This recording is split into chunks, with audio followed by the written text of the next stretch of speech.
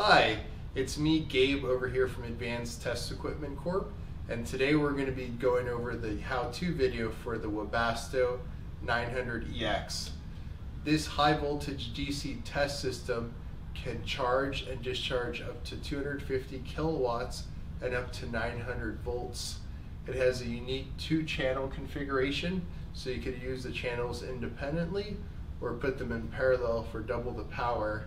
So first we're going to go over the accessories, and we're going to get started on how to turn the unit on and go over through a few of its basic functions. Next we're going to go over the standard accessories that are included with the Webasto 900EX rental.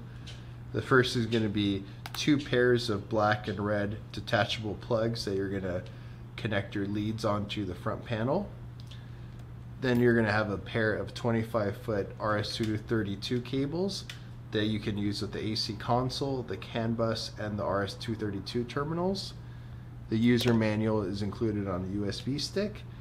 A pair of terminals that you could connect remote voltage sense wires to, and you're going to have 5 interlocks that are installed on the front panel of the machine. Next, before we plug in the AC input, we're going to go see this label that's going to show that our particular serial number is configured for 480 volts, 3-phase at 60 hertz. So each one of these will give you all the different input and output ratings. And as you can see here, our facility AC input is now connected to the side of our 900EX. And right here is actually the on-off switch. Currently it's in the off position, but I'm going to go ahead and flip it to the on position.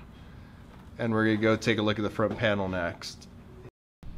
So before we press the on button, we're going to make sure that our 5 interlocks are connected on the front panel. And then I'm going to go ahead and press this green on button. So now that the 900EX is fired up, I'll go ahead and change the mode of the unit. Currently it's independent mode, so both channels will be operating separately, but I'm going to go ahead and switch it to parallel mode.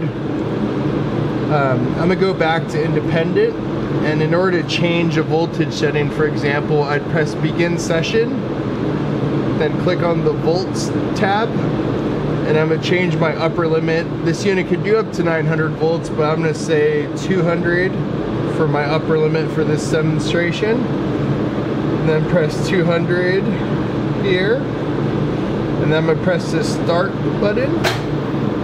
So now the unit is measuring 200 volts. I can also go to the current and adjust positive and negative current, kilowatts, or resistance. To stop testing, I'm going to press this button.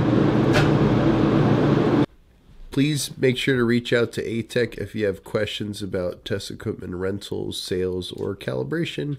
You can visit our website at www.atecorp.com.